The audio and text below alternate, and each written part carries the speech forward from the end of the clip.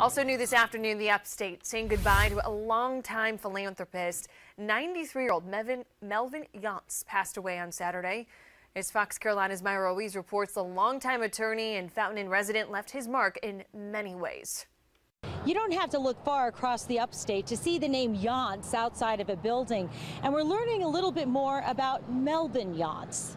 Melvin's personality, it went from A almost to Z. He could be cantankerous because he wanted his way. He knew what he wanted, and he knew what was, most of the time, what was right. Don Nixon, fellow civic leader and friend of Melvin Yance, says Yance brought harmony to the world in more than one way.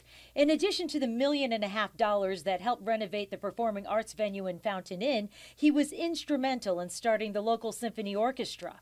And Melvin said something that I'll never forget. He said, when you invest in something that makes people better, but also makes the future better, you feel very, very proud. Melvin and Dolly Yance were so committed in terms of especially higher education and making sure that students had the opportunity to succeed. So when it came to building this facility, the Center for Manufacturing Innovation at CUI Carr, Melvin was one of the first in line to say, how can we help you do this? Friends say Yance and his wife gave at least $15 million to charities and schools like North Greenville, Furman, and Clemson, too. What have we lost?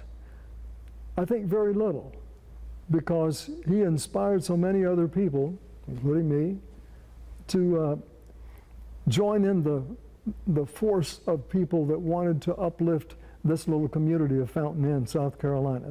The final farewell for Melvin Yance is set to take place tomorrow, his funeral. In Fountain Inn, Myra Ruiz, Fox Carolina News. And that will be happening at 12:30 at Fountain Inn Baptist Church.